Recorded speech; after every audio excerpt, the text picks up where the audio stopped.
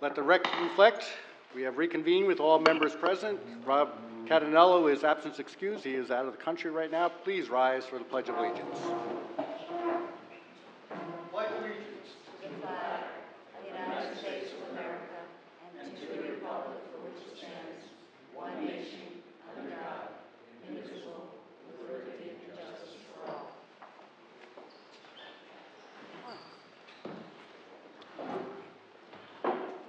There are no minutes for approval. So, greetings to the public.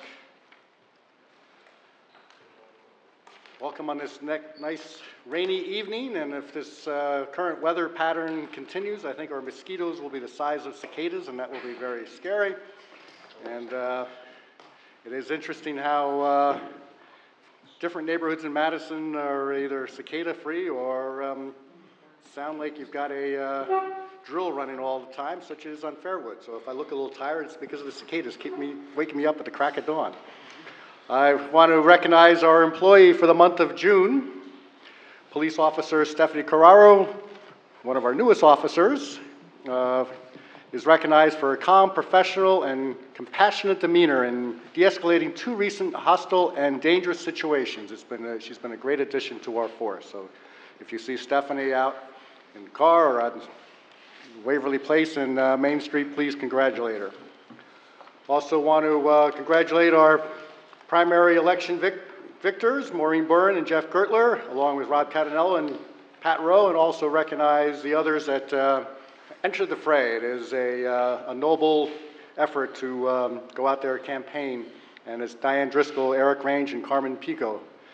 And thank those that took the time to vote in the primary election. I think our turnout in Madison was just under 11%, which I would call well above embarrassing, or well below embarrassing level that's consistent with the whole state. But if people across this country realize the importance of voting in primaries, we will be a far better place. And I have a presentation to make. Microphone.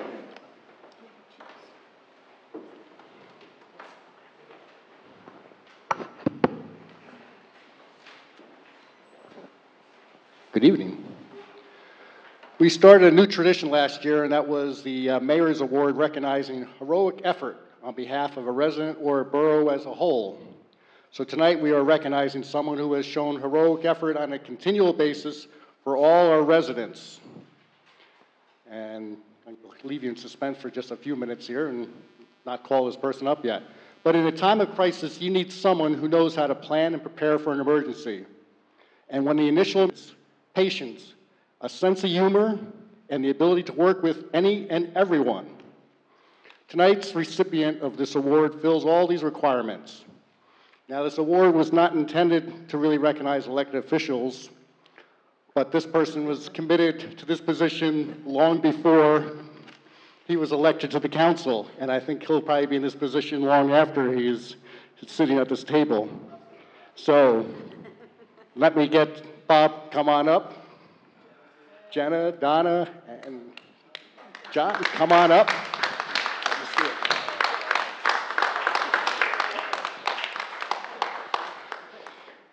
So let me just talk a little bit about his effort. First of all, to recognize behind every good volunteer, or every great volunteer, there's a family that is willing to share him with the community. So we thank you for allowing Bob to serve us.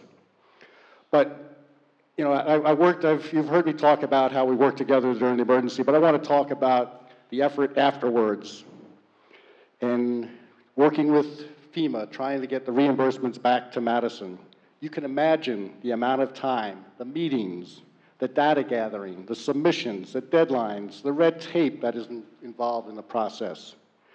You know, I greatly appreciate Congress making sure we have the funds, but it is even more that I appreciate that we have Bob Landrigan to put the borough first in getting those funds. You know, there will be communities out there and individual homeowners that will not get funding because they don't have a Bob Landrigan to help them. And through Bob's effort, we have received, you know, from the Halloween storm, $410,000, And with his continued effort, he'll be reporting this today, but we expect hopefully about $750,000 to offset the expenses the borough put out. So it is my honor to present Bob Landrigan with the Mayor's Award recognizing heroic effort.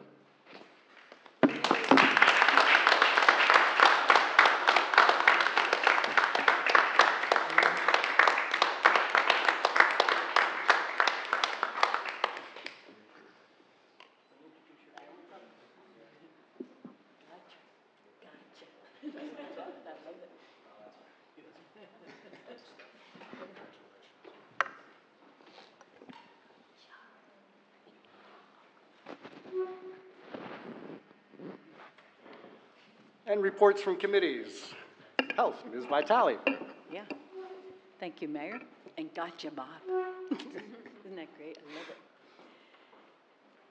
I love it.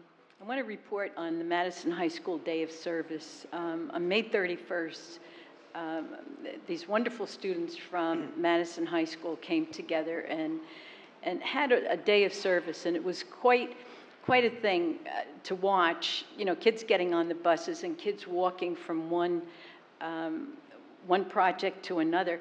And one of the things that about 8 of the kids did was they came down to the Board of Health and the health department, and they just painted all of these wonderful balloons and characters. Nurses bring in the children. They have something to look at other than the new yellow walls that we have down there. But they were just absolutely great. I went down, you know, a couple of times, and they just had a really great time to be together and to work very, very hard. So, you know, thank you to all of them. And about 8 of them went with Marlene Dolan, who is one of our nurses, and they delivered a program to the kids and how to wash their hands and how to stay more healthy. So congratulations to Madison High, Pat, and you know, to your Board of Ed that initiated something like this, because those kids were just absolutely great. Also, the animal census is still continuing, so don't forget, if you haven't gotten caught yet, you better get your license for your dog. We did have a men's cancer screening was held on Monday, June 3rd, so health department has been like really busy. There will be another, on June the 8th, this past Saturday, there were about 30 people who took advantage of the adult health screening. We did that from like 8 to 10 in the morning, and the screening included a CMP, blood pressure checks, information on cholesterol and diet and fitness and whatever. So we were very pleased that 30 people came, you know, to be involved with that. There was also a food handlers class again today. So the health department is working very hard to make all of the restaurants very safe by having these food handlers classes. So there were 24 people in attendance, and they were at a restaurant in Chatham as a little different venue. So health department's very busy. Thank you, Mayor. Thank you. Utilities, Ms. Tsukamoto. Yeah, thank you. First, from the electric department. The department is working on the replacement of secondary conductors at Wayne Boulevard and Anthony Drives, as well as pole replacements on Oxford Lane. The department is making good progress on restoring the James Park substation back to its full capacity. The department replaced 4 overcurrent relays. After detailed troubleshooting and analysis of the ongoing voltage tap changer issue, the department suspects that the problem was caused by a faulty auxiliary current transformer. Additional testing has been scheduled to confirm their findings, and replacement will be made accordingly.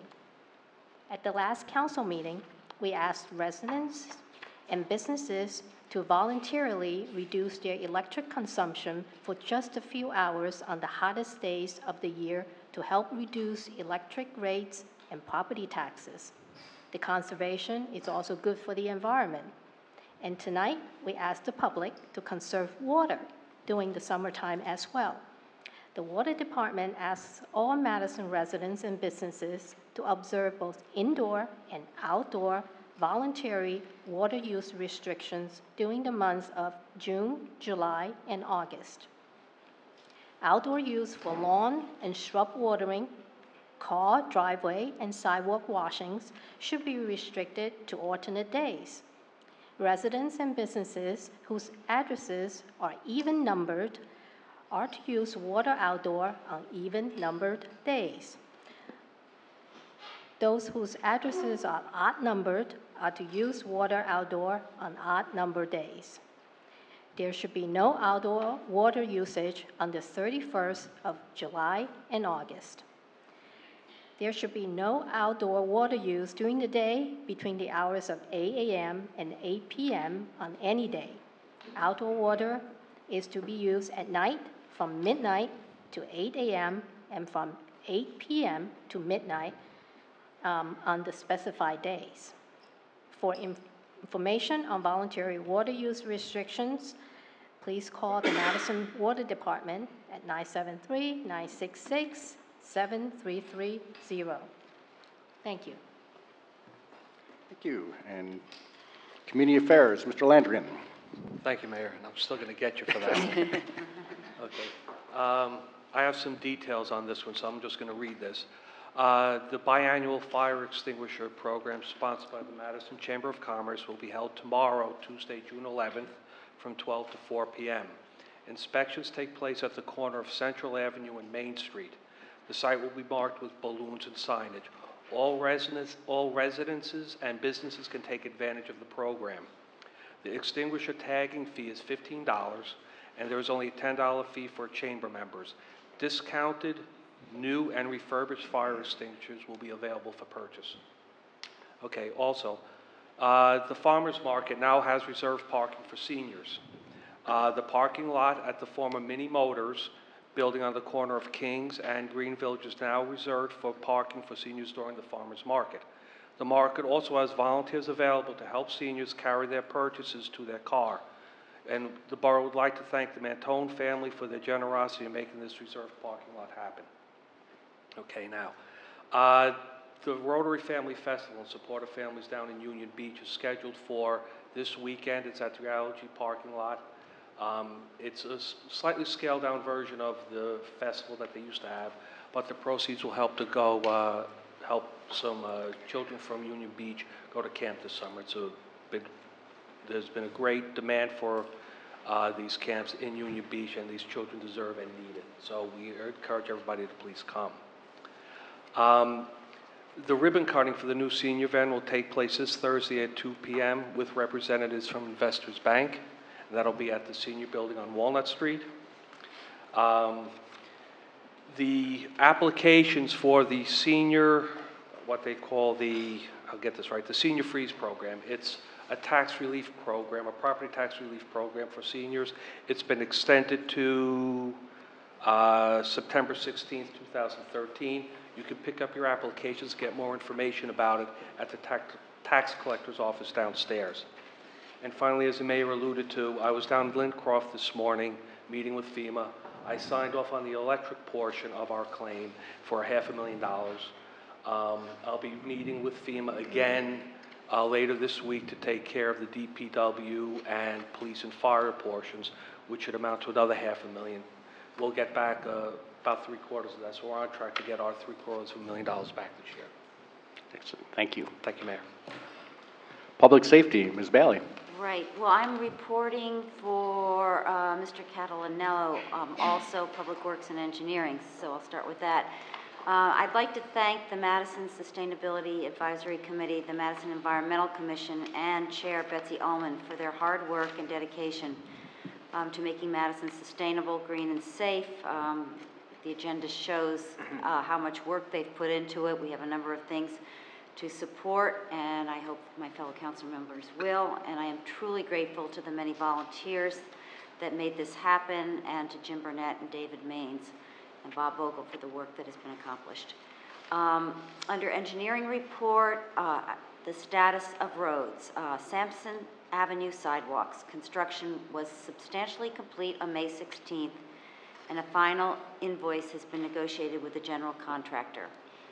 Rosedale Avenue, top-line construction completed the striping and part of the signage required this past week, and a final invoice is due from them at the end of the month. Green Avenue, the Green Avenue bid documents are being produced in-house for review by New Jersey DOT, who will fund the project in part via the 2013 Municipal Aid Program. We expect to be able to advertise this project before the end of this month. Under sewers, the Candlewood Pump Station, new check valves have been installed in the past 2 weeks. Treadwell Pump Station, CME Associates delivered the plans, specifications, and cost estimates for the upgrades to the pump station, and that happened today, and they will be reviewed by staff and utility personnel for completeness. North Street Pump Station, a new commutator grinder system. Well, anyway, they're working on the North Street Pump Station, has been ordered for the pump station and will be installed by the supplier by the end of the month. West End Pump Station, several replacement electric panel boxes have been installed and quotes to place an above-ground emergency interconnection are being received.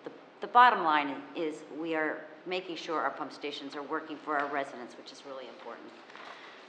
Storm drains, Bellow Wood stabilization. A stream stabilization design and cost estimate has been completed by Omlin Engineering. This really affects anybody who lives on Bellow Woods who've had problems. With respect to the water department, Garcia Construction, pre-construction meeting occurs tomorrow, and we anticipate the start of work on 2013 water main replacement projects soon thereafter, starting at the Green intersection, proceeding to the Green Village Road replacement, and then beginning on Ridgedale Avenue in July.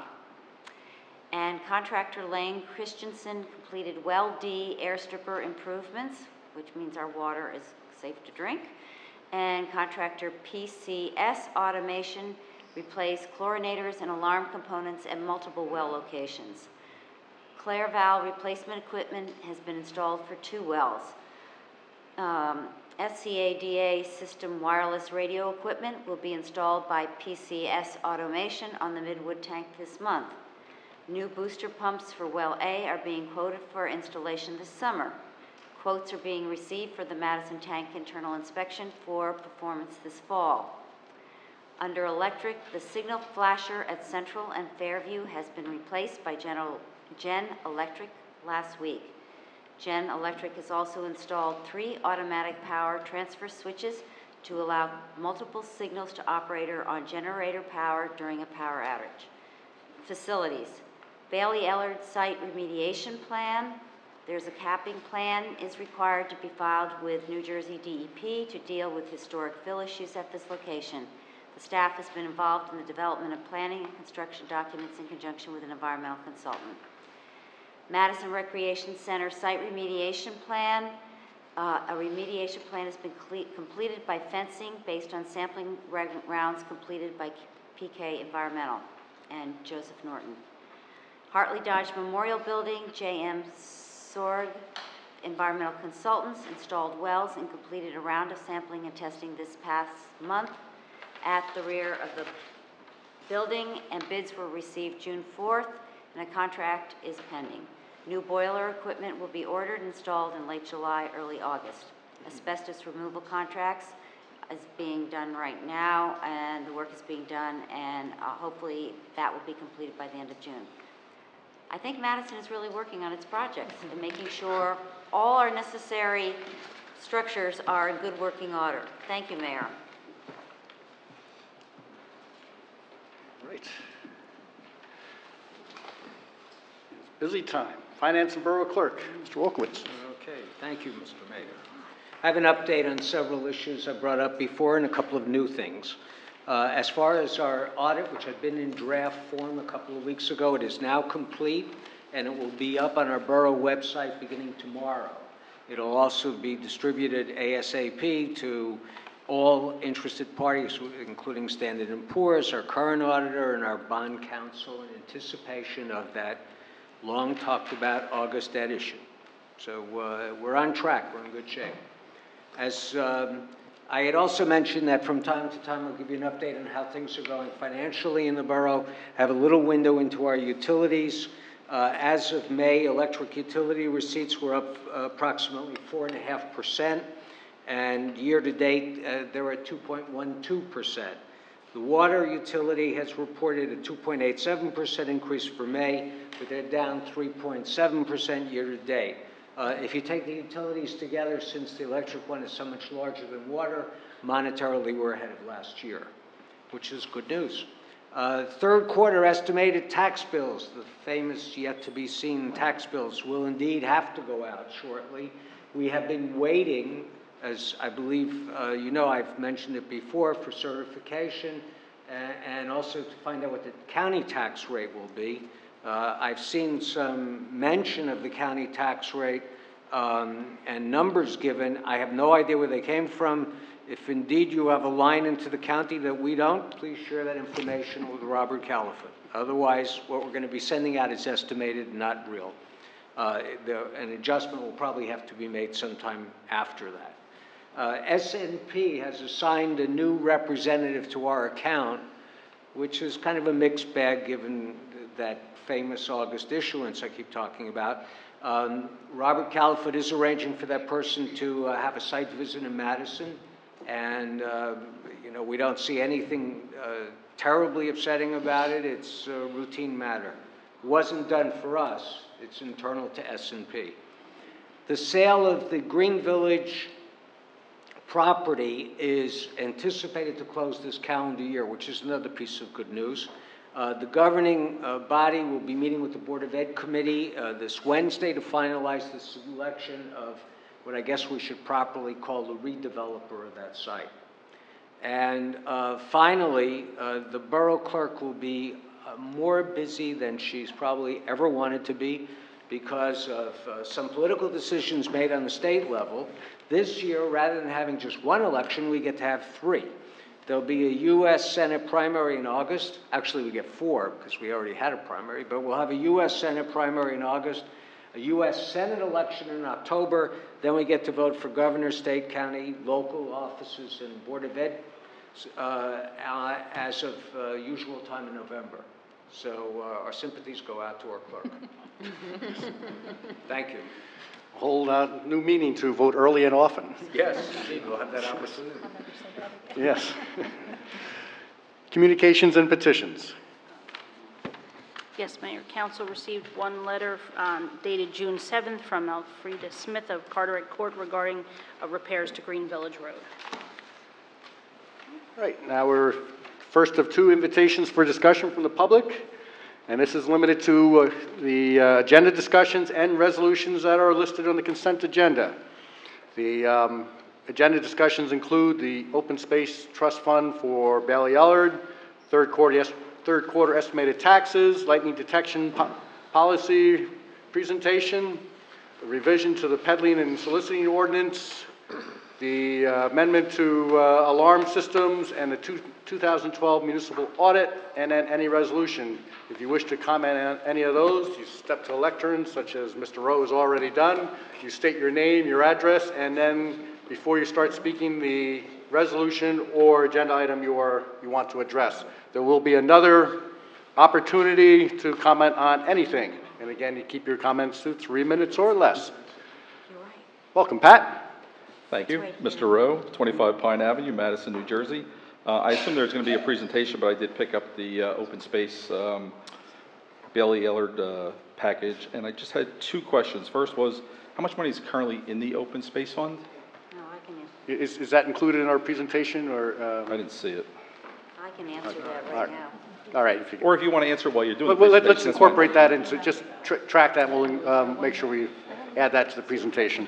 The other question is, there's a note under the funding that says, noted closing, seller provided a $100,000 credit, blah, blah, blah, and reducing the appropriation from the Madison Open Space Trust Fund by $100,000. But when you get near the end, it mentions that under next steps, funding request is going to be $250,000 from open space, $100,000 from the general capital that was put aside for closing and remediation. It would seem that that $100,000 should also come from the Open Space Trust Fund if that's where that money was being held the last several years. Okay, we'll address those two things. Thank you very much. Hi, my name is Carolyn Pirelli. I live at 24 Ferndale Road in Madison, and I'd like to address the council in regard to our concern to the new access road that's going into the Bailey Ellard Field. So it's your resolution ordinance 26, 2013. Yes. If I'm saying that correctly. I'm not familiar with the logistics up here. Right. Our home, our driveway, is directly across the street with our front door facing Ferndale and our backyard facing Danforth and now the new access road to the field. We have several concerns. Our first concern is the safety of this driveway for several reasons. First of all, come over to my backyard and watch the foot traffic up Danforth on a Saturday afternoon or a Sunday afternoon as families are out on bikes, riding their bikes up Danforth from the one traction-like bike path up to Giraldi to Lewanika Park. There's actually, the sidewalk is extremely busy on the weekends for both the number of students walking up from Fairleigh Dickinson. Many of you know there's a dorm located at the bottom of Park Avenue in Danforth. We see foot traffic coming up that sidewalk at all times, and especially on weekends when kids are catching buses into New York City or walking up to 124. The amount of families that are now walking up into the fields or riding bikes in from the streets below us. Again, I live on Ferndale. Danforth peaks down, and you've got Pine and Rose and all those other streets. Excuse me. Many people, now that these fields are visible from the road, are riding their bikes up to the fields. There's a significant amount of people using the fields now that you can see them for just general fitness activities. You see people out there running on a Saturday because those fields are now visible from the road where they never have been. So our immediate concern is the fact that that access road provides no sidewalk for anybody to get in there. Crossing the street at that hour or after 5 o'clock on a weekday after coming out of recreation lacrosse practice can be quite challenging. And we've just added another element to the busy traffic on that street. I mean, I don't have to tell you the significant increase in general of the traffic patterns on Danforth. I mean, BASF, the Jets, and the continued development of Park Avenue. Obviously, it's evident as the county installed a light at the bottom of Danforth. And now you're going to put traffic. I mean, my daughter actually plays recreational lacrosse, and we had practice Monday, Wednesday, and Friday that went from 4 to 5:30. So you're now putting more cars back out onto Danforth at one of the busiest times that road is served as a feeder road for all of those corporations. We feel strongly that this driveway needs to be one-way in only, and a sidewalk needs to be continued into the driveway to address the needs of the foot traffic and the bikes that we see. Again, come over to my house on a Saturday afternoon and sit in the driveway and see the number of families that are on bikes coming from the traction path up to Giraldi Farm.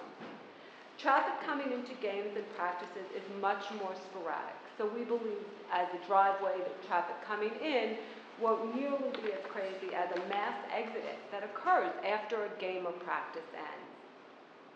Visibility at this driveway, if utilized as an exit, is extremely challenging. Again, I encourage you to go look at the trees that border that driveway and also the blind spot that's presented as the road peaks at the top of Danforth as coming up before it reaches my driveway. Even now, again, getting across the street, we tear across the street. It can be quite dangerous. So again, we really believe that that needs to be one way in. Our second concern is drainage issues, by which will only be aggravated by this new driveway. Some of you have been out to my property and have seen all that we have done to try to alleviate the water that rolls in off of Danforth to the lowest point, which is my backyard. The pitch of Danforth is already an issue as confirmed by the town engineer.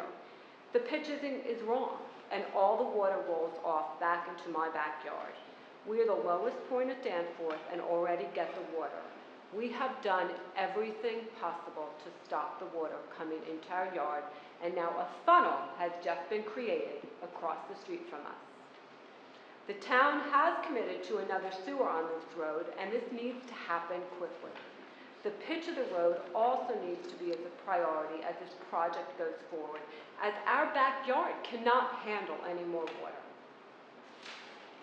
My third issue is the overall aesthetics of the driveway or the access road. If we're past the 3 minutes, so if you can just kind of get the third concern. I want you to cover it, but Yes. as quickly as possible. Okay, I'm sorry.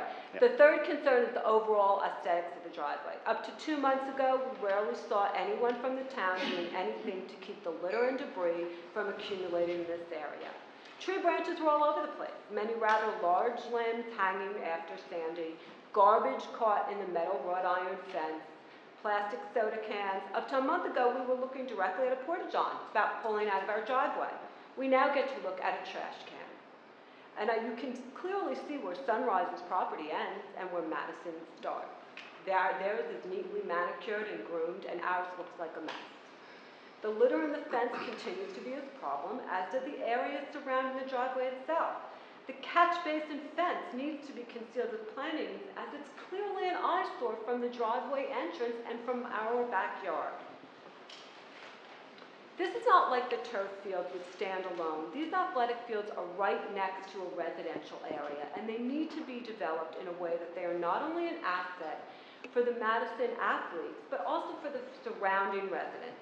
Again, the direction of the driveway needs to be one-way in. A sidewalk needs to be included in plans to incorporate foot traffic into the fields. Drainage is an issue, and aesthetics are an issue. I would like to hope that we can work together and make this truly an asset for all of Madison. Thank you. Thank you. So, Bobby, we addressed, I think we addressed some of those, and others we will make sure that we track as we move forward. Can I leave you with a picture of the view from my driveway? Sure. Thank you. Thank you. Anyone else wishing to be heard on discussion items or resolution items? Again, try to keep your comments to 3 minutes or less.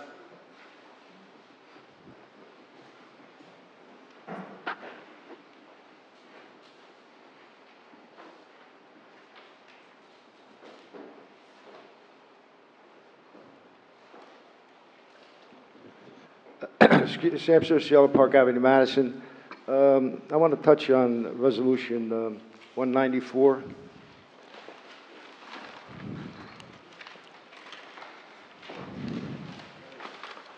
That's the boiler contract? Yeah. Yes. You know, this goes back a few years.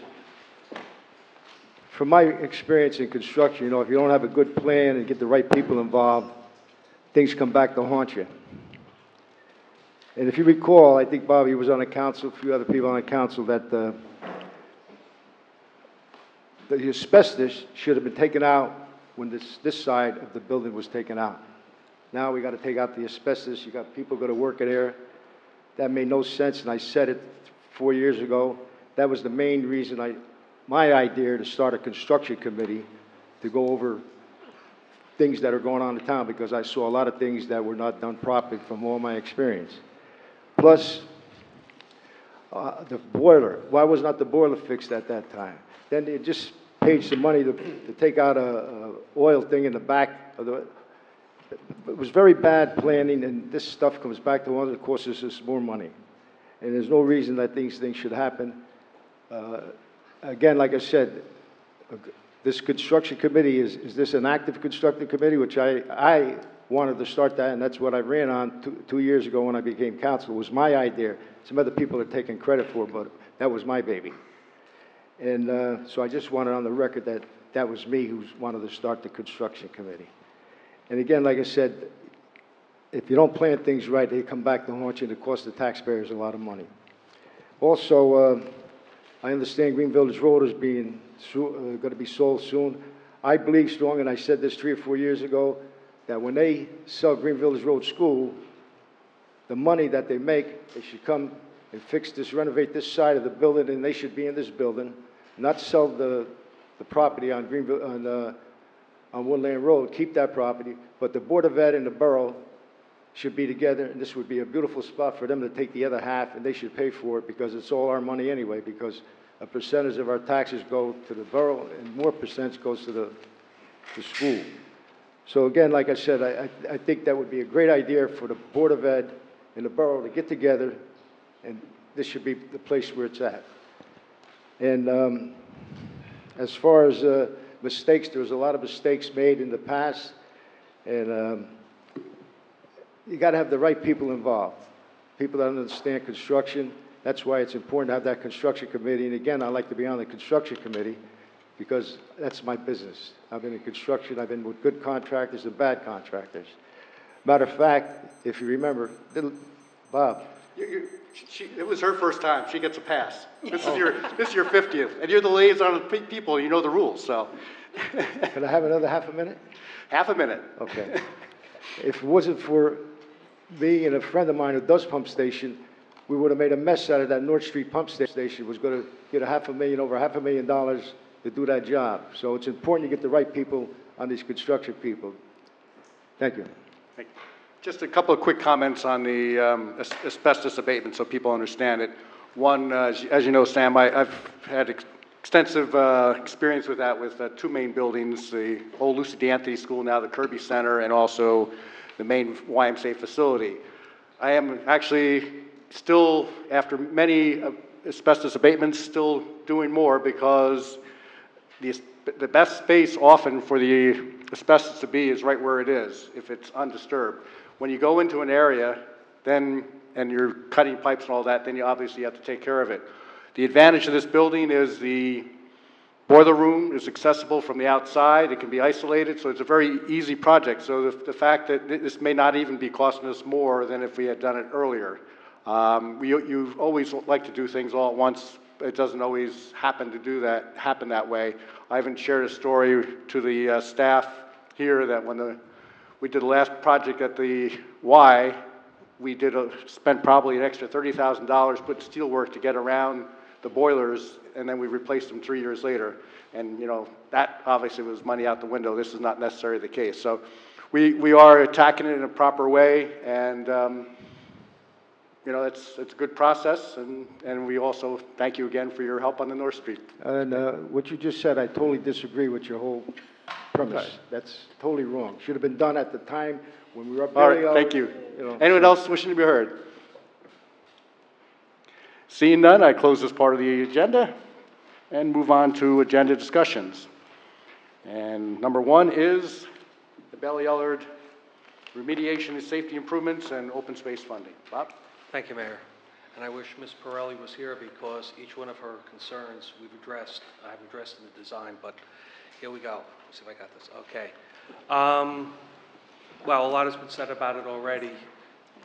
And what I've done in this presentation is I'm going to give you some background on the purchase and acquisition of the property, the process we went through, the conditions as they exist right now, and then what the plans are, if they're approved. Let's see if I get this right. Okay. The Belle Ellard property is located right here on the corner of it's located right here on Danforth Road. The fields in question are these right here. These were purchased from the Archdiocese of Brooklyn. It's a 10-acre site. What I've done here is I've given you a brief background onto the actual purchase.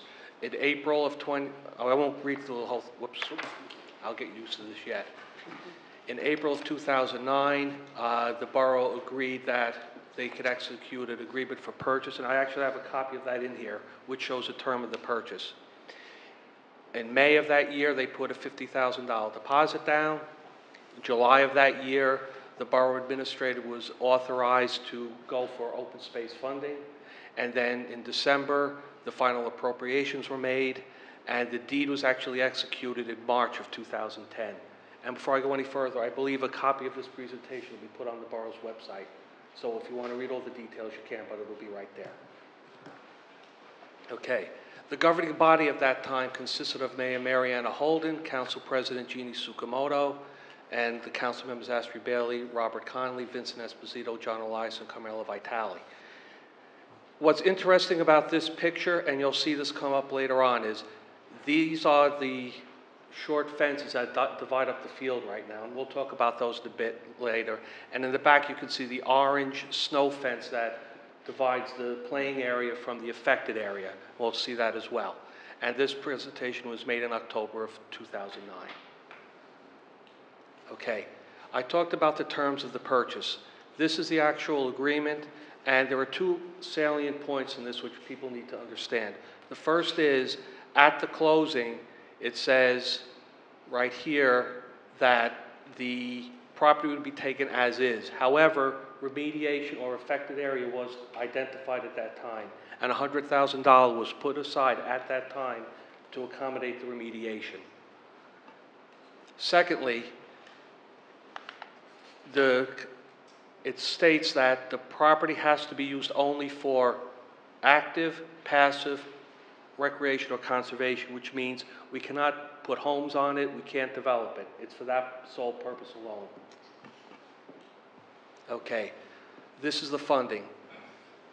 $50,000 from the Open Space Trust Fund, a grant from the Morris County Open Space Preservation Fund for $1.75 million, the Madison Open Space Trust Fund for $960,000. Now, at closing, the seller provided a credit of $100,000. I mentioned that before, thereby reducing the acquisition cost by $100,000 and reducing the appropriation for the Madison Open Space Trust Fund by $100,000. And if you add up all those numbers, it comes out to a little more than the 2.75. That extra $10,000 was for legal fees, just so all the numbers foot. Okay, now, why I'm talking about this project. About a year ago, and you'll see pictures of this later on to go over what I was concerned about. I was sitting there for 2 days with the ambulance for a junior rugby tournament. At that time, there's only one road in, and that goes by Bailey Elliott High School and Sunrise Assisted Living. Cars were parked on both sides of the access road, so it was very dangerous as children were running in and out. Somebody could have gotten hit by a car. It was because of the parking on both sides, I could not physically get my ambulance out of there had I needed to. It would have been too narrow. The single access road, as I mentioned, is shared by the residents and the fields, and on a good day, those residents are out there taking a walk. That's dangerous. The storm fence, which surrounded it, was one of those removable plastic fences. Well, over the course of the years, people moved those, and during this event, cars were parked on the affected area. And then finally, the fields were divided into quadrants. Now, and the surfaces sounded nice, but as I saw these children running around in a restricted area, some of them came darn close to hitting the fence. Okay. Why now? Well, actually, I began talking about this a year ago. And I talked to Bob Vogel and some individuals here, and I ran this by the Recreation Committee, and I said, you know, we need to do something with the fields.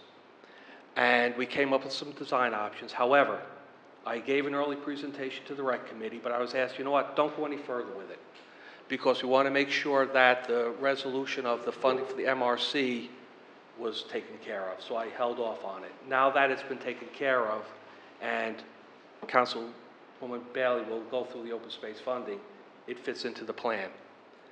And finally, and this is very important, the affected area is listed as an open site requiring remediation with the state, which means we can't leave it like that forever.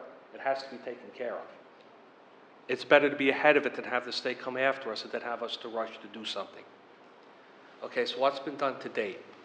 Okay, well, to start with, I was concerned with the fact that there was only one way in and one way out. Here is that one access road. Here's Sunrise Assisted Living. Here's the one access road. My ambulance was parked right there. The cars parked on both sides prevented me from getting the ambulance in and out. The residents here were trying to walk by. That wouldn't happen. Okay, they would walk out there, cars would go by, they'd almost get hit. I was very concerned about that.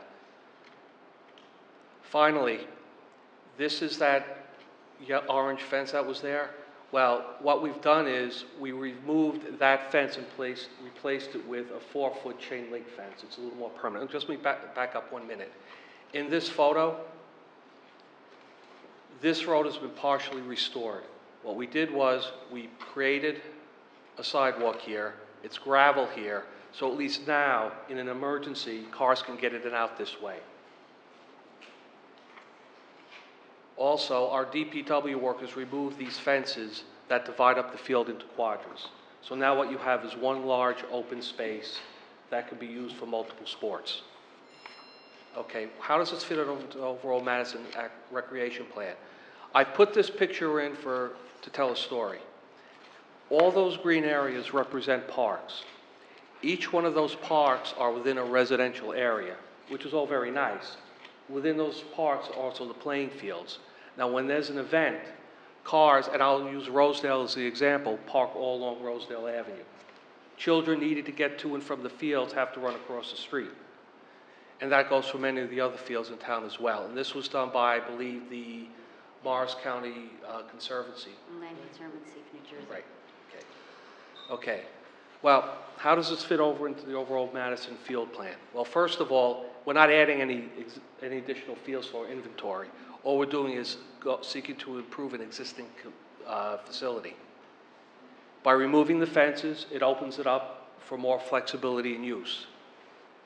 We're going to be losing the Green Village Road schools, so having a good, flexible facility will help compensate for that. It'll allow for a better rotation of our grass fields, which, despite the addition of the turf fields, have continued to deteriorate.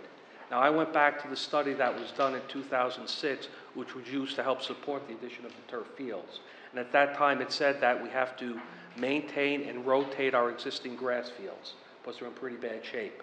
Well, today, and since 2006, the same sports are here. However, each grade has added more and more children, and now more and more children are using our fields.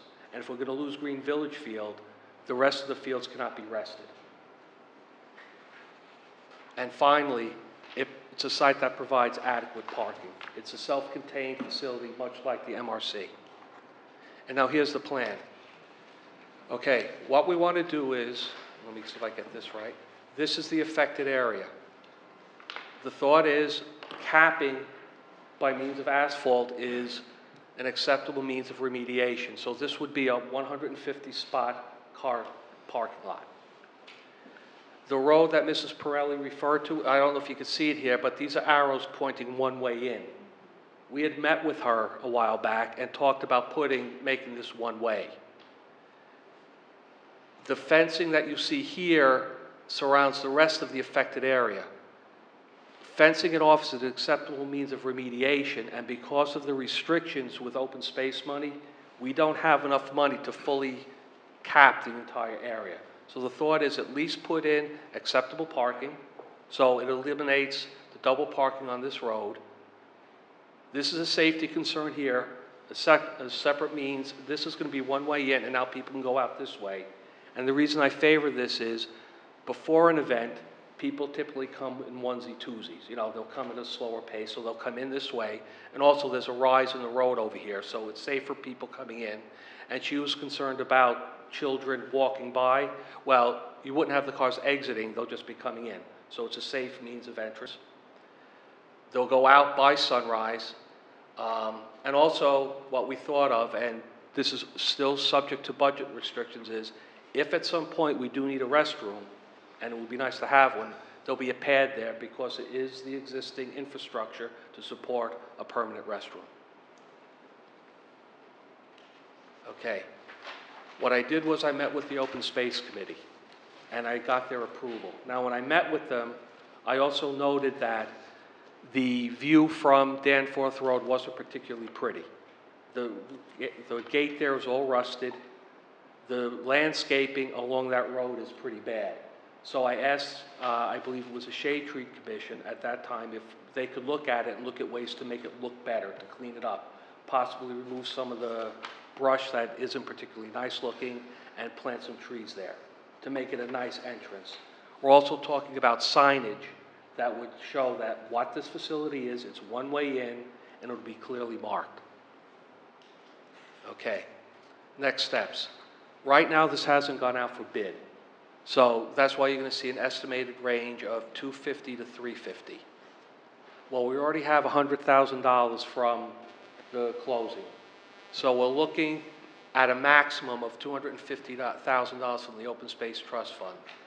Now I'm being a pain in the butt about this because I'm insisting on a phased approach because I'm trying to be sensitive to the other open space projects that need to be addressed. And Councilwoman Bailey will go through them later on.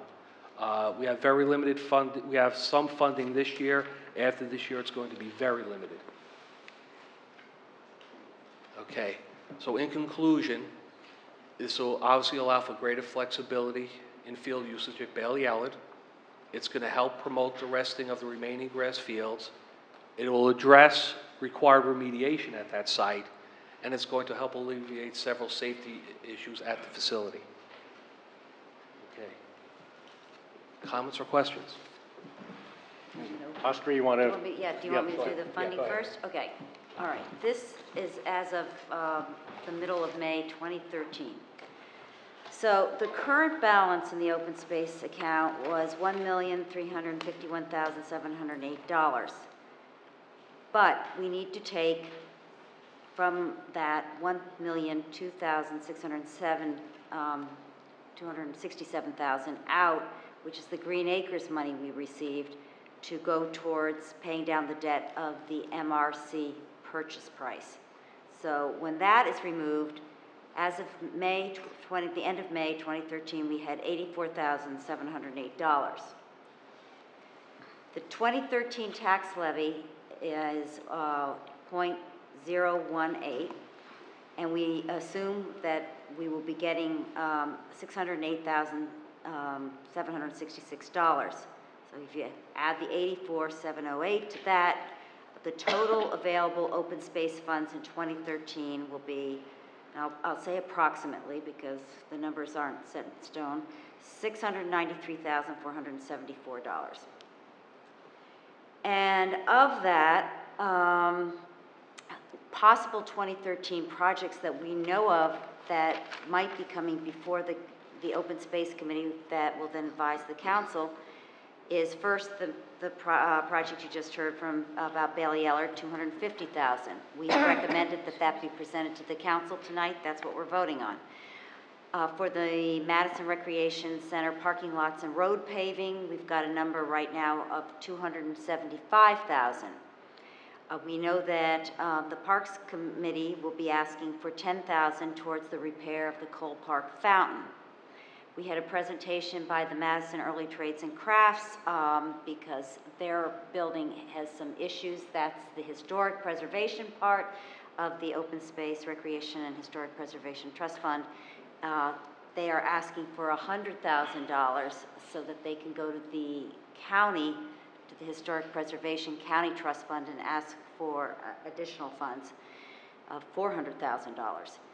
And the Madison Recreation Center, well, actually that is, they want the mapping by the Land Conservancy of New Jersey, but that is being $1,500, and that's being taken care of.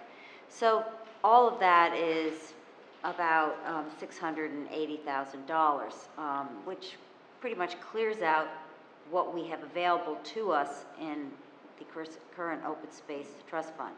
Then it becomes a little bit more complicated in 2014 when we start paying off the bonds.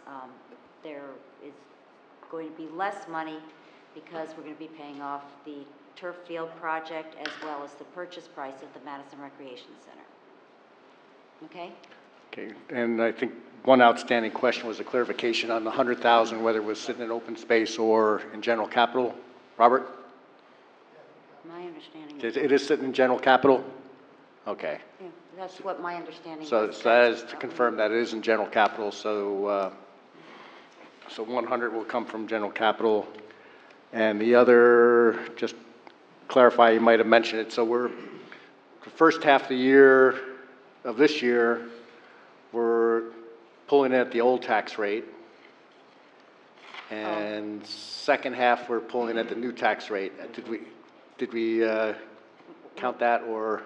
Well, we had a discussion about that, and Ray and Jim were pretty firm that this number of $608,766 is what, that's what that's okay. The total will be, yeah. That's a blended rate. Yeah, that's all right, a so blended that is a good, all right. Yeah. Just want to confirm that. That will be the actual.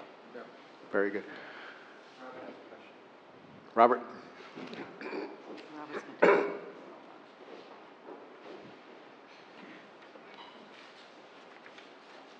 When notes mature in August, the interest expense on those notes also must come from the Open Space Trust Fund. Well, what number is that? Because nobody's told me that, Robert. I will tell you exactly what that amount is. In addition, the premium that we received in the amount of about $13,000 from the note sale was placed in the Open Space Trust Fund, and that is a item of revenue in the municipal budget. So we must use those funds for that revenue as well. So that 13,000 would be removed. So 13,000. For the bond premium, and then there's the interest on the notes that I'll tell Austria exactly what that amount is. Do you have any idea what that will be? Approximately? It's not a whole, it's, Oh, it's about 3,000, okay. Well, it's not a large, let me quantify it, but it's not a very extremely large number. but we're Okay, well, we have a four little bit digits. left, Robert, to Yeah. cover those, but, I mean, we need to know these things. Robert, could I ask a question, clarification? The 608,000 that Councilwoman Bailey referred to comes out of actual proceeds from tax collection. That is correct. On top of that, there'll be fee income generated by field use. And I thought it was that money that was to be earmarked to pay interest expense on these notes.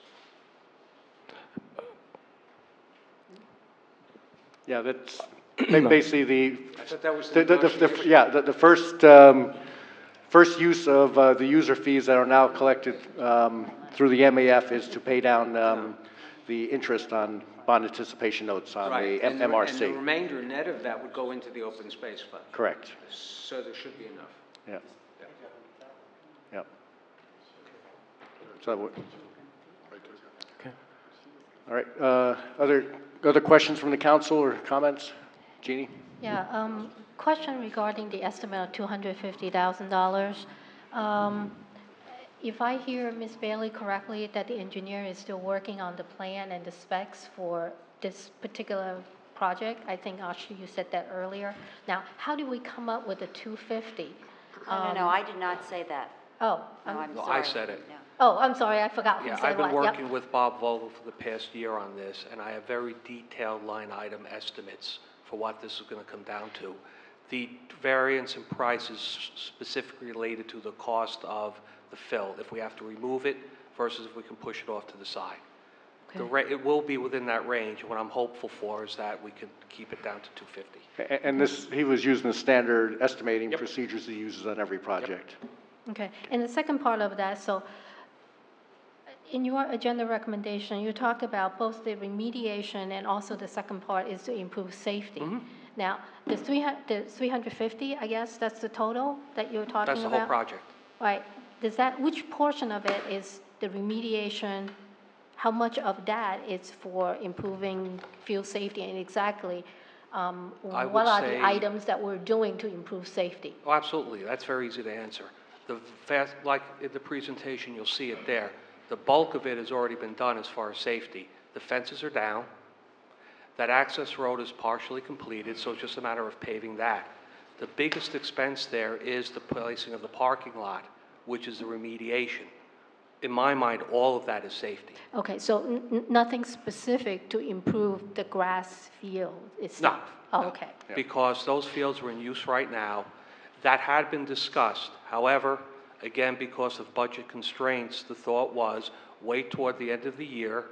If there's enough money left in a budget, because the open space will be depleted, see if there's money to reseed. If not, then we'll have to try to see if we could refurbish the grass fields another way. Right now, they're being used. Right. They're not the best fields in the world, but they're adequate at best. Okay, so that's later. That does not, this estimate does not include the future improvement of the grass field. This is just to do what you were presented here. Just so you know, the future improvement of the grass, which would mean reseeding and whatnot, Bob Vogel has told me that'll be about $25,000. Okay. Because his existing grass right now, it's just a matter of reseeding, roughing it up, reseeding, and letting it rest. And if we can get this project done in the fall, which is what we're hopeful for, then that would give them the whole fall and winter to rest, and then in the spring, the seeds would germinate, and then you would have better grass fields. And in a long term, this would be for natural turf fields, this is an ongoing process, whether it's Memorial Park soccer field or Dodge Field or Balliol, this would be ongoing. Absolutely. Other questions or comments? I just want to make a comment. I know that Bob has been working a long time on this. I've been up there on and off, and we've had lots of discussions with different people about that road. That road probably is one of the best items out of this whole situation. And as far as the fields are concerned, the kids are using them, and they're using them okay. We would like better for them, and I think that would come, but I think they're very adequate. And I think that this is absolutely a necessity, especially if Green Village Road sale goes through, and we're selling it by the end of this year, and and we're going to lose those fields, I think, a lot sooner than we expect. So this needs to be done. And I think it's a great plan to remediate it by, putting the parking over. Those cars are away from all of those fields. So you did a good job on it. I think it's great. Thank you. Piece. I just want to have one last comment. When I read the 2006 study, and then I read the other report by the Land Conservatory, what was made clear is that grass fields need to rest in order to be safe for the children.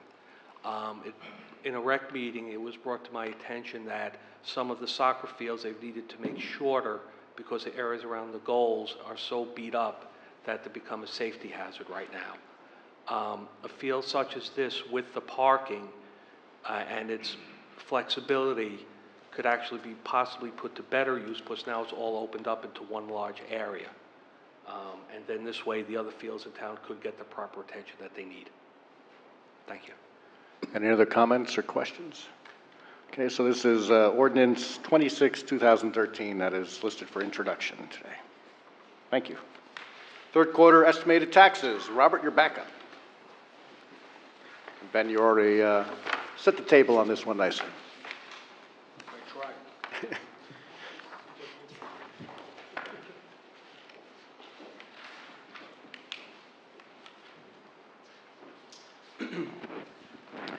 The Morris County Board of Taxation will not be able to produce a certified tax rate since they do not have, as of yet, the revenues from the state aid.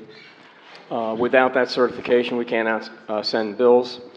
However, legally, we can, for the fourth consecutive year now, adopt a resolution authorizing the taxpayer to send out estimated tax bills.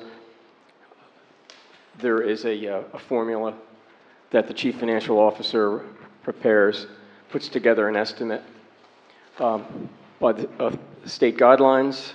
Myself and the tax collector signs that form, and I'm asking for your approval. Questions or comments for Robert? Right, so this is Resolution 188, 2013, which says, as you mentioned, seems to be business as usual at this point, since we state can't turn around fast enough. May we do the audit now? Sure. The audit as well.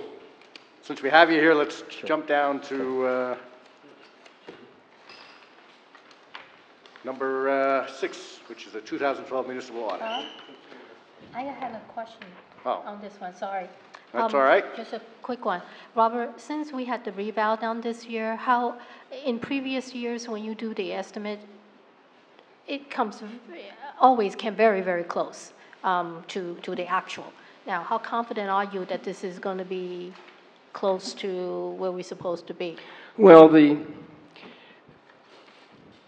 numbers I'm using for the school are precisely what has been reported and certified. So that number is 100% accurate. The numbers I'm using for the municipal budget has been adopted, so that is completely accurate. The open space number of 1.8 cents per $100 of assessed valuation, that is a known item, so that's accurate. The estimate from the county is the only number that I'm not always come out no sooner than the second or third or fourth week of July, because that's completely contingent upon the county calculating the final equalized assessed valuations for all 39 municipalities, and that is the manner in which the county taxes are distributed. Okay. So plus you have the full value of the new assessed value of Madison. So that's, again, would have been the missing part of calculation in previous years. Yes. So you are using the new value Oh, yes. as part of the county portion? Well, the county just gives me an estimate. They give me a Okay. verbal estimate. Oh, so this is from them? That is correct. Got it, okay. I did not make that calculation on my own. I get that through Glenn Rowe's office. Okay, thank you. Okay. Audit? The audit. As always, the local finance board of the state of New Jersey always requires that the governing body for each municipality must certify by resolution that at a minimum, all the members have reviewed the sections known as the general comments and recommendations from the 2012 municipal audit. And that's what I'm asking you to certify to.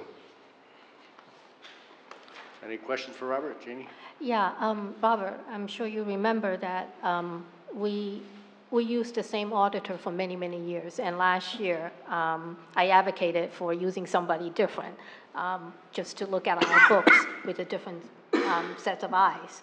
And of course, these are the results from this new auditor that we had no experience with. Correct. So can you tell us, did we really benefit from having somebody new to do this, and what was your experience? Yes, it was a good experience. I had commented to Mr. Cody and Mr. Burnett that these auditors brought a different perspective. They asked a lot of different questions and covered some different information, and it required myself and members of my staff to look at their questions differently. It's not what we've seen in the last several years. They uncovered a couple of different items, which is fine. Okay, so that's good. Other I actually learned a couple of new items that I was unaware of. And to follow up with all the recommendations that they have recommended, we have provided, of course, in here our responses to their recommendations. Yes. The only thing that I don't see is we said we're going to do something, but there's no deadline attached to each one of these work items. When do you expect us to complete all these work items that we have listed in the report? During 2013. Before the end of the year? Yes. Okay. Yeah, except the very first one on the adequate segregation of duties. Yes, we've seen that in the past That's going to be continued, so there will not be corrective action there. Okay. Thank you. Any other questions or comments? Carmela? That number one that you talked about, we've seen that before. That is correct. Right? Yeah, year after year, so. And that's in almost yeah, 100. We need to address that. That's department and personnel that No, needs some actually, we looking do at. not need to address that. We do not. Why is that? Unless we get involved in additional personnel. This segregation of duties is really focusing on the chief accountant doing the bank reconciliations, and she is the most qualified to do that. So we continue with that practice. Jean? One additional that I didn't ask. Regarding the item with the municipal joint court, Yes. do you know whether or not the records in question are all Madison ones, or they involve other towns as well? I actually do not know if there are other towns involved. I think they we are. They are? Yeah. Yeah. Okay, It's so, all the chiefs. They don't submit it until January when they're supposed to submit it by December 31st. as you know, the joint municipal court cost is shared by all four municipalities. Now, I don't recall the cost of the audit being one of the shared costs. Is that something that we should consider for the future? The item that's in question here are unused tickets.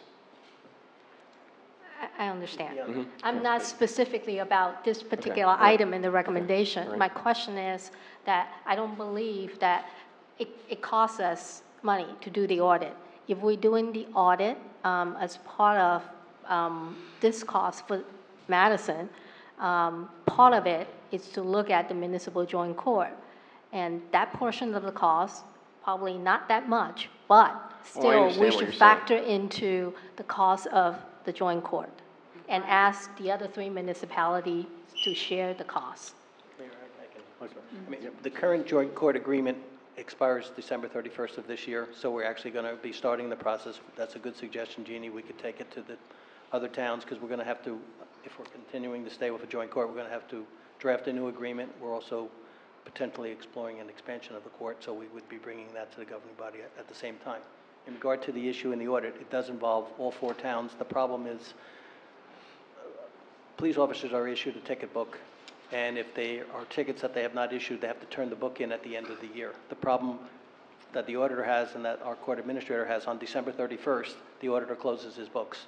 So the officers don't come for a New Year's Eve party on December 31st and turn in their books. So in January and February, Frank has to chase down probably 40-something officers from 4 different towns and get back the unissued ticket books, which he does and has cleared it. So by March 1st, everything's cleared to date. He's been signed off by the administrative office of the court. But as the auditor, as of December 31st of 2012, he didn't have all the books back from the officers. So they reported as a finding. I don't really perceive it as a defect in the court, and Certainly not exposure for the borough or the court. It's not exposure to the borough or any of the police departments or any of the towns involved, and in fact, it's cured by no later than March 1st of the following year, just through his diligence of getting the books back from the officers. But it's good that we're finding this out, because that's additional for work for Frank, and maybe we don't have to incur that cost in the future. Right. Any other questions or comments on the audit? We have that listed. Thank you, Rob. Lightning detection policy presentation.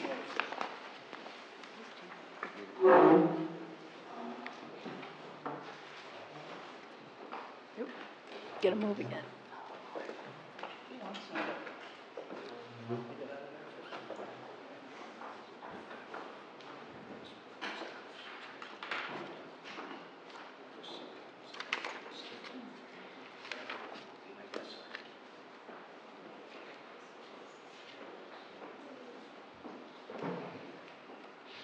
Good evening. For over a year now, we've been looking into a solution to detecting imminent lightning strikes and notifying the community. And I just want to run very quickly through this, if I may. Thunderstorms are very dangerous. A number of people killed every year. I'll get to that number shortly. Weather conditions that support lightning have a range of at least 6 miles. In some terrains, in some regions, it can be as much as 10 miles. The Joint Insurance Fund here in New Jersey has given us a radius of 6 miles to be concerned about. Lightning kills people. In fact, lightning kills, on average, 73 people annually. The JIF is the Joint Insurance Fund. That's our insurers. That's our liability insurance. And most of what I'm going to be covering this evening is a response to their recommendations to us. Many, if not most, of these injuries and deaths associated with lightning strikes are due to misinformation and unsafe behavior. People should avoid trees, poles, light structures, or being out in an open field. If you're the tallest thing, that's going to put you in lightning's way, as it were. People who sponsor outdoor events and even have employees who work in the outdoors need to take weather events very seriously. There is a National Lightning Safety Institute, and several other organizations, including the Red Cross, National Oceanic and Atmospheric Administration, and the League and Softball Associations, recommend that municipalities have and observe a lightning safety plan. I have a link on the bottom of this page. I also have a flyer on the table with all the links from this presentation that detail this statement from the National Lightning Safety Institute. At present, we have 3 ways of determining imminent lightning danger. The first and best, frankly, is coaches and interested community members can sign up for direct notification via email or SMS text message. And when there is lightning within 6 miles of 62 Kings Road, public safety, building, they will receive a text or an email notifying them of that danger. The second issue is, I'll talk about this a little bit more. We've purchased a WeatherBug weather monitoring system, and one of the things we purchased with that is the ability to access through a smartphone application or through the website direct data from our weather monitoring station. So when you see weather reports in this particular thing, this is not from New York City or from the county airport. This is from 62 Kings Road. We have active monitoring happening. And you'll see a report in that screen detailing the time for the readings you're seeing. That application also has information about local lightning activity. But of course, it would be incumbent upon the user to look at the application. The first notification method, you will be proactively notified. Finally, there's a technique called the flash to bang method. And essentially, this requires that you actually see the lightning happen. With all the trees we have, with the hills we have, you may very well not see lightning striking within 3 or 4 miles, let alone within 6. With the flash to bang method, when you see the flash, count your 5 Mississippis, and that's about 1 mile. So about 5 seconds for sound to travel a mile. This is a abbreviation of the Madison Borough policy. The policy in full is on the recreation lightning safety page. If lightning is within 6 miles, a 30-second count between the flash of lightning and the bang of thunder, or a report on a spark, which is an element of the smartphone application for WeatherBug, or there's a text notification from the notification system, activity should be suspended and everyone should seek suitable shelter. The website details what is considered suitable shelter, and we are also encouraged by the GIF to identify buildings that are not lightning-safe structures. So, like an open metal building would be a bad idea. During a game, play should be suspended for 30 minutes, following the last sighting or notification. The way the active alert works, an email will be sent, or a text message will be sent every 30 minutes that lightning is within 6 miles of the location.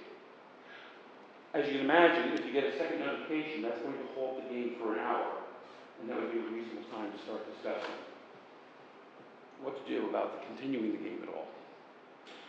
During a game situation, the activity will resume once the coaches and officials have conferred and the above criteria have been met. And that criteria very specifically is no lightning activity for more than at least 30 minutes. This is a computer application displaying the results of Madison's weather conditions. This is directly available from the front page of our website. Access Madison Weather Station will take you to this application. This is a picture of Councilman Madison. Quite a day for me. Showing off his new smartphone. And, and displaying the smartphone application. There have been a number of recent improvements to both the iPhone and the smartphone app, the Android application, and they're now pretty much on the same playing field. There's a sub-application limited called Sparks, and Sparks will show you lightning in the vicinity. This is the actual web address of our weather station. You can just put this link in, and again, I repeat, there's a brochure with all this printed out for you. And look at current Madison weather. This real-time information is very helpful for making a determination during a storm, because you can see the wind speed, you can see the wind direction, you can see current weather maps, and really have a very good idea of where this thunder you're hearing is trending. It's coming towards you, it's moving away from you, is it a deal? Now, this will only deliver alerts from the National Weather Service. The most important part of what we're accessing is this other nationwide database, WeatherBug's Streamer RT real-time application. And the WeatherBug Sorry about that. This is the actual software that sends out the alerts. These alerts, of course, dovetail with borough policy and really is a nice, stable platform to get good, reliable notification. We also have a web form that people can complete, and we'll add them to our direct notification. That's the address of the form. All of these links are on the page, and they're on the sheet of paper over there. Again, the recreation page will have the detail about this policy and all these things. And that's basically it. Okay, questions or comments for Jim? Very impressive. Thank you. Jim, thank you for all your work on this, your research, and it's not only may save a life, but the fact that you've also saved the borough some money in the implementation of this. Well, yeah, it's always fun. Yes. And on top of all you're doing with that, I'll take this opportunity. I went to Fishawak Festival on Saturday, and Mayor Harris and Bob Falzerano, their administrator, I think they barely had "Hello, Mayor" out of their mouth, and before they started saying, "Thank you so much for the shared service with IT." So Jim and AJ have been doing a tremendous job in getting them up to speed. So thank you for all you do on behalf of the borough. And also want to recognize someone who's also been very passionate with getting this implemented. In the back there is Sharad Gupta. Thank you. He represents the Little League Board, and certainly, we want to keep our kids active, but we want to keep them safe. So thank you for all your work on that. Any other comments, questions? Okay. Let's move to item 4. Amend Chapter 139 of the Borough Code entitled Peddling and Soliciting. Speaking of peddlers and solicitors.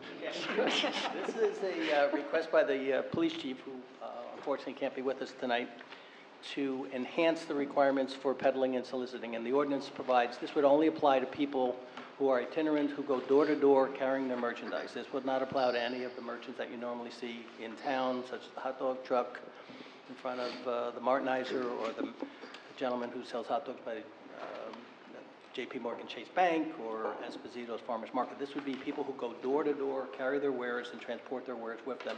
And he feels it's a heightened level of scrutiny that he would like to put them through. This amendment would require those individuals to pay for and secure, be fingerprinted, and basically a criminal background check. That would be an obligation of the application. Additionally, this ordinance would not apply, if you approve the amendment, it would not apply to any political solicitation, canvassing for charitable or religious purposes, the Girl Scouts, political campaigning. None of that would fall under this. This is specific to people trying to sell something, going door to door, and the police department wants to have a better handle on who's in our community, going onto private property at all hours of the day or night, and knocking on people's doors and going onto private property. That's the purpose of it. Questions or comments? Yeah. Carmel? I was thinking about this after our conversation about this in executive.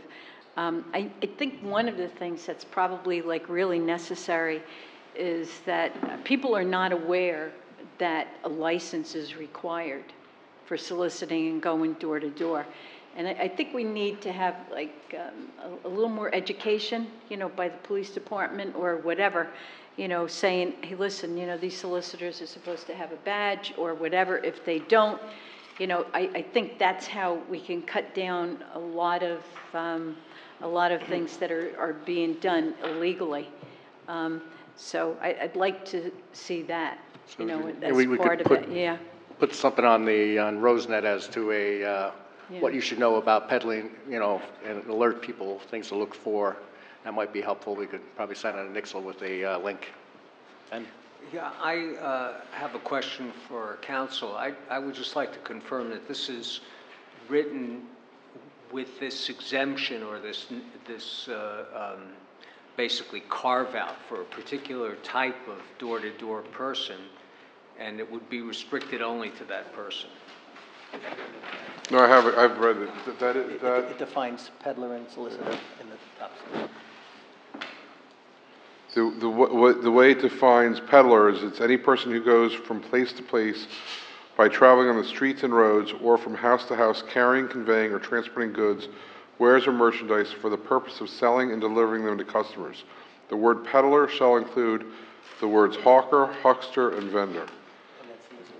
And then solicitor, I can read that to you. Any person who goes from place to place by traveling on the streets and roads or from a house to house taking or attempting to take orders for the sale of goods, wares, and merchandise or personal property of any nature whatsoever for future delivery or services to be furnished or performed in the future, including orders for improvements to real property, whether or not such person has, carries, or exposes for sale a sample of the object to be sold, and whether or not he is collecting advance payments on such sales.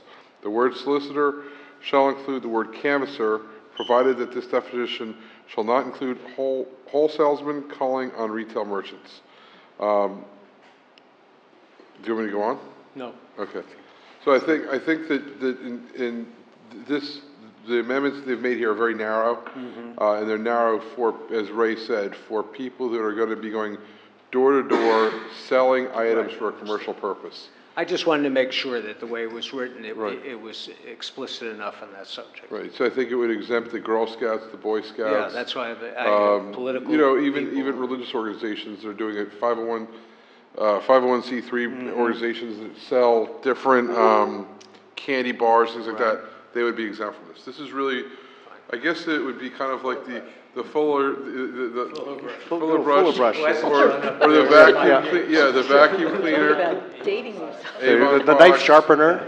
I mean, all kidding aside, I can't think of anyone who's shown up since in the last 15 years who would fall into this. But sometimes you never know. the purveyors of meats come to your door, and meats. They have frozen meat, and they're selling the trunk. Yeah. I like meat. Let the record reflect. You can't tell. They came. I said, "Do you have a license?" And they said, "No." I said, "Well, you better get out of here. I'm a councilwoman." All right. Jeannie? Yeah, I think maybe because I live on the main street, I've seen this, people coming and really try to sell things. I think the problem, what we have seen in the past, is that you typically have one representative from a vendor who will get a permit, a license, but the rest of the workers, like they will hire, like during the summertime, you'll see more of them because they will hire like college kids to do their work for them. And typically when they come to your door, they don't have that permit because they only got one. They only obtain one permit for that representative. But I think what we're trying to do here is it's not just for that one representative. We want to make sure that this ordinance will cover every single person who are going door to door. Matt, do you feel that this really covered that, what we've seen in the past? Or this is just, it's still vague here with the language? No, I think it covers. I think what the amendment does is it's trying to ensure that you don't have people who are canvassing or selling items who have criminal convictions. And I think what you've seen in North Jersey of recent vintage, if we've read the Bergen Record or even the Star Ledger, I mean, the towns in Bergen County, Wayne, I mean, they've been absolutely inundated with burglaries and thefts. And so it's one way of having the police double check. And really, you know what this is? This isn't so much an ordinance to try to stop good business people from doing something. This is an ordinance to stop people who should not be, they're using it for the canvassing for another purpose. Right. And if they have a conviction, they won't come do their business here in Matt, town. my question is, in the past, that a vendor will have one person, one representative from a place to obtain a permit. So that person certainly will be subjected to all the background checks. But the people that they hire to work for that vendor will not get their individual permits. I think the goal here is for everyone who's soliciting door to door to go through the criminal background checks. And I'm not so sure that the language here really cover every single person. It may be already in there, and it's, you know, just the one line here, each and every solicitor, peddler, so it's, yeah. I think it So covers it. Yeah, I mean, I think the way it's written, when I read the proposed amendment, I think it applies to everybody who's Every soliciting. single person? Everybody. So Okay. if a company is going to have 3 or 4 people canvassing your neighborhoods, they'll have to undergo this background check.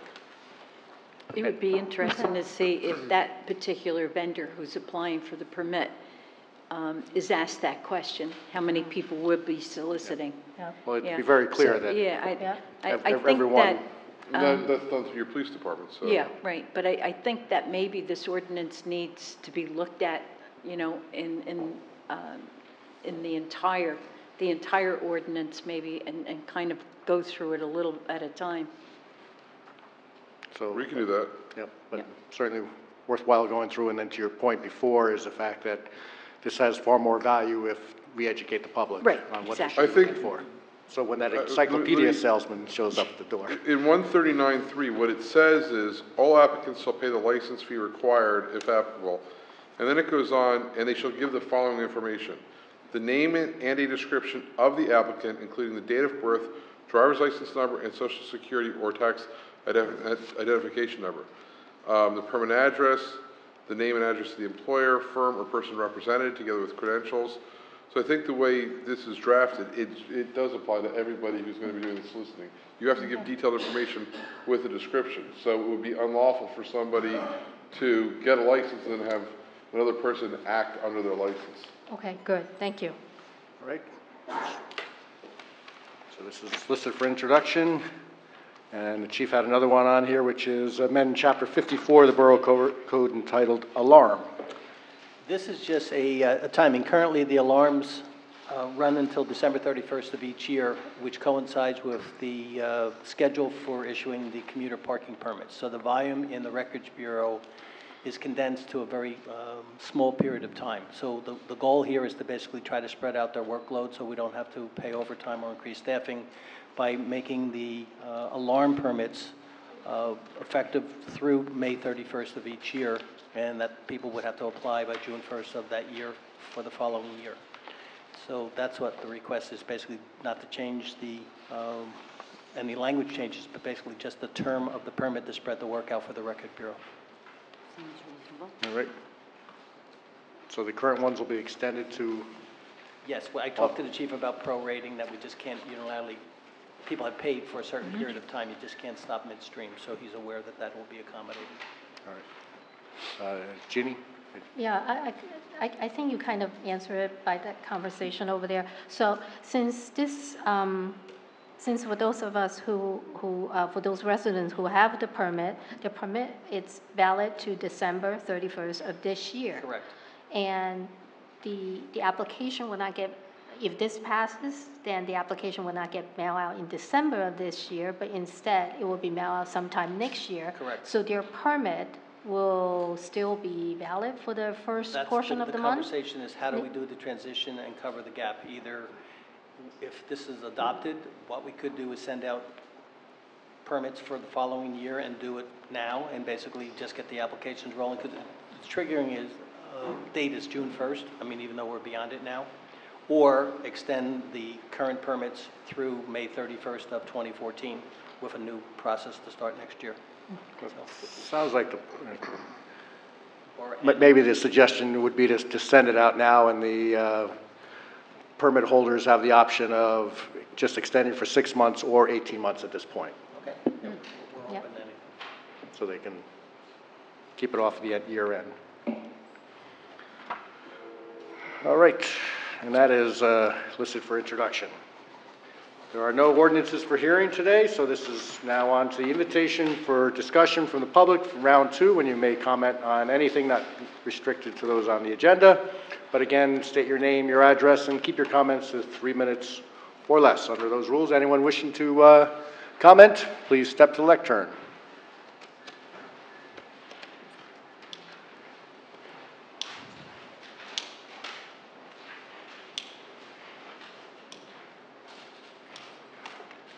Sam Cielo, Park Avenue, Madison. I know they start at the farmer's market Thursday, and I understand it has to be in town because it is a Madison farmer market, but a lot of people are complaining about how it jams up the town, especially on Green Village Road. They can't make that right-hand turn. So is it possible, I mean, you got to have it in town. A lot of people would like to go back to the high school in Rosedale, but how about on Lincoln Place? It sort of would release the aggravation that people got to wait 3 lights to change to get through center of town after work. So Lincoln Place, to me, talking to people, that would be like a compromise. Maybe Lincoln Place, it won't jam up Green Village Road, it won't jam up Waverly. Just a thought. The other day I was walking from the post office towards Waverly, and I want somebody to go look at it tomorrow, Ray. As I was walking at the bump out that starts on Waverly Place, where the bench is, right in front of Madison Travel, there was some scrape marks on those gray pavers that were just put in about a year ago. And what happened was, in my opinion, is when Madison Travel moved, they backed the truck up in there and it scraped and they damaged 45 pavers. So I think we should make them aware that we're aware that there was damage done, because that's exactly what happened. Thank you. We'll check into that. And had they had Cambridge pavers with Armortech, we wouldn't be able to see that. Well, just for a point of information, Grinnell is even they don't even make pavers. That was Grinnell. The wrong pavers that you used in town. Yeah, Cambridge, but you got to use the Grinnell. So go look at those pavers. They're all disintegrating already. Sorry. Also, I'm glad you brought it up, Bob. Also, you only have a minute and a half. There's a house on the corner of Park Avenue and Ridgedale Avenue, right at the light. I don't even know if people are living in there, but somebody, either the Board of Health or somebody, got to send them a letter. There's not even grass; it's weeds about a foot high, and the bushes, you can't even see the house, and it's an eyesore. So is that the Board of Health's problem, or? Yep. So we'll are you familiar with the house I'm talking about? Yep. So we'll get that message over to them. Thank you. And just a few more things. Are we going to send a letter to New Jersey Transit about maybe power washing them things, or are they going to leave the walls the way they are? We're email, and I have a letter to Representative Fieldheisen for the post office. I'm going to send, and this is going to go out in the mail tomorrow. Very good, Robert. How about the garbage cans? They're disgusting. Let's get them power washed. That is on the list, yes, thank you. You're doing good, Bobby, thank you. All right, thank you, Sam. Anyone else wishing to be heard? Brad.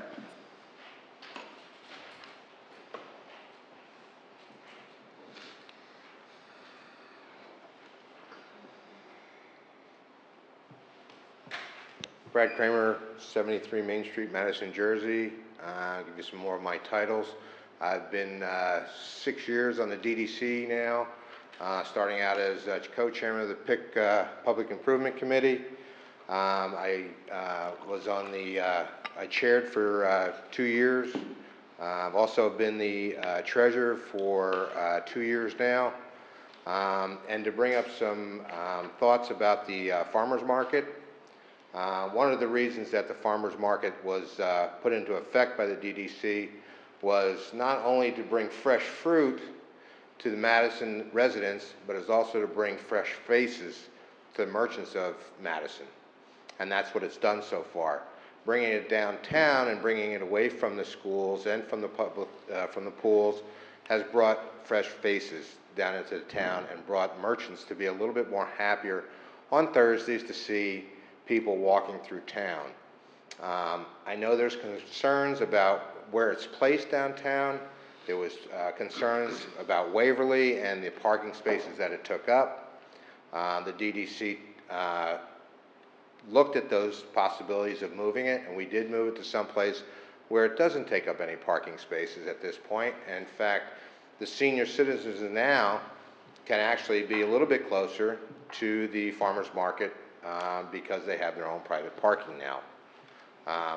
If concerns are for the DDC about the farmers market, I just want to share the invitation to the DDC meetings, which are every third Thursday here in Town Hall, for anybody that has suggestions or concerns about where the farmers market is kept. Thank you. Thank you. Anyone else wishing to be heard? Seeing none, I close this part of the meeting and move to introduction of ordinances. Ordinance is scheduled for first reading, have a hearing date set for June the 25th, 2013.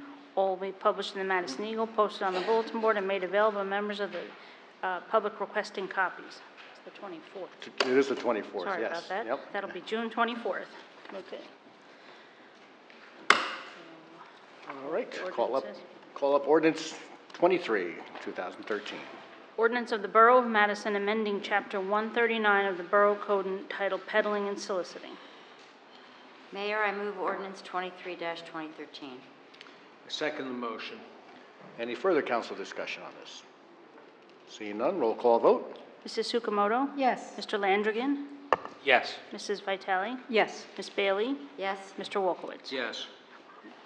Okay, I call up ordinance 24, 2013. Ordinance of the Borough of Madison amending Chapter 54 of the Borough Code entitled Alarm Systems. Mayor, I move ordinance 24-2013. I second the motion. Any further council discussion? Seeing none, roll call vote. Mrs. Sukamoto? Yes. Mr. Landrigan? Yes. Mrs. Vitale? Yes. Ms. Bailey? Yes. Mr. Wolkowitz? Yes. Okay, I call up ordinance 25, 2013. Ordinance of the Borough of Madison amending Section 75-14-1 of the Borough Code to correct the plumbing subcode fees. Mayor, I move ordinance 25-2013. I second the motion. Discussion. Roll call vote. Mrs. Sukamoto? Yes. Mr. Landrigan? Yes. Mrs. Vitale? Yes. Ms. Bailey? Yes. Mr. Wolkowitz? Yes. Ordinance 26, 2013. Ordinance of the Borough of Madison appropriating $250,000 from the Open Space Trust Fund for remediation and safety improvements to Bailey Ellard Fields. Mayor, I move ordinance 26-2013. Second. Any further discussion? Roll call vote. Mrs. Sukamoto? Yes. Mr. Landrigan? Yes. Mrs. Vitale? Yes. Ms. Bailey? Yes. Mr. Wolkowitz? Yes. I call up ordinance 27, 2013.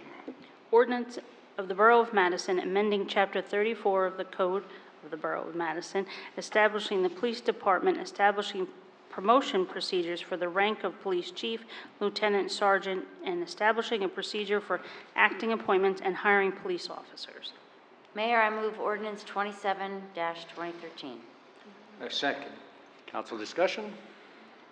Seeing none, roll call vote. Mrs. Sukamoto? Yes. Mr. Landrigan? Yes. Mrs. Vitale? Yes. Ms. Bailey? Yes. Mr. Wolkowitz? Yes. Consent agenda resolutions. Consent agenda resolutions will be enacted with a single motion. Any resolution requiring expenditure is supported by a certification of availability of funds. Any resolution requiring discussion will be removed from the consent agenda. All resolutions will be reflected in full in the minutes. Mayor, I move consent resolutions are 188, 2013 to resolution 210-2013. I second that now. 195 was amended? Yes. 195 amendment, 195 was amended to reflect an 18-month, 18 months, yep. 18-month lease expiring December 31st, 2014. Okay, further discussion? Yes? Yeah, question regarding 202, 208, and 209.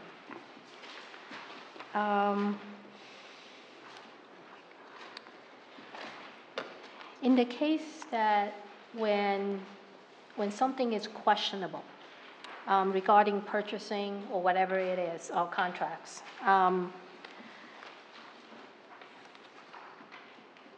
I want to make sure that the administration has the authority to make the final decisions regarding these questionable matters. Is that so in all these three resolutions? Because it really does not specify that. I think the language is fairly passive. It's more of a recommendation language, and I think all of them, but. I can Okay, answer that, Jim, Mayor. you Yeah, could- these are all best practices guidelines.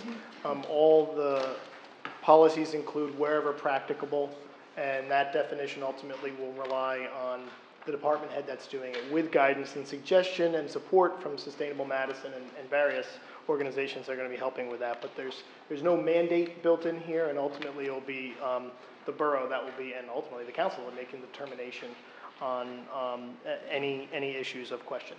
Okay, thank you. Yep. Any other questions, discussion? Okay, roll call vote. Mrs. Sukamoto? Yes. Mr. Landrigan? Yes. Mrs. Vitale? Yes. Ms. Bailey? Yes. Mr. Wolkowitz? Yes. Oh, I'm sorry. Oh, there's one that. There was one that I had to abstain. Let me find it. 192. Abstain and yes to the rest. And that was due to a conflict. There is no unfinished business. Approval of vouchers. Okay. Public safety, $10,833.24. Health and public assistance, $1,804.08. Public works and engineering, $176,896.20. Community affairs, $410. Finance and borough clerk, $3,222,098.95. Utilities, $27,510.71. The total is $3,439,553.18. Mayor, I move approval of the vouchers. Second that? Discussion. Roll call vote. Mrs. Sukamoto? Yes. Mr. Landrigan? Yes. Mrs. Vitale? Yes. Ms. Bailey? Yes. Mr. Wolkowitz? Yes. Under new business, I wish to make the following appointments requesting council confirmation to the Madison Housing Authority, lowest spot, 117 Green Avenue. This is to a full 5-year term through August 10th, 2018. And to the Madison Recreation Master Plan Development Committee, Maureen Byrne, regular member as Sustainable Madison Advisory Committee representative. Mayor, I move approval of the following appointments: Madison Housing Authority, lowest spot; Madison Recreation Center Master Plan Development Committee, Maureen Byrne. Second that? Discussion? Yeah, I have a question. Yeah. Maureen currently is not listed in our directory as a member of the Sustainable Advisory Committee. That's correct. That's the only one. I can answer that. Okay, thank you. Maureen's taken an ad hoc role, thankfully, in helping Sustainable Madison pursue all the certification process that we're working through over the next 4 months. So similar to Mara Johnson running May Day, not being on the committee, but being an integral part of that. Okay, but she is part of the committee. Just want to make really sure good. of that, She's that really you're not helping a lot, appointing yes. someone as a representative who's not a member. Volunteers. Okay. Okay, good. Thank you. Roll call vote. Mrs. Sukamoto? Yes. Mr. Landrigan? Yes. Mrs. Vitale? Yes. Ms. Bailey? Yes. Mr. Wolkowitz? Yes. Mayor, I have a motion to adjourn. Second, thank you. It's my pleasure.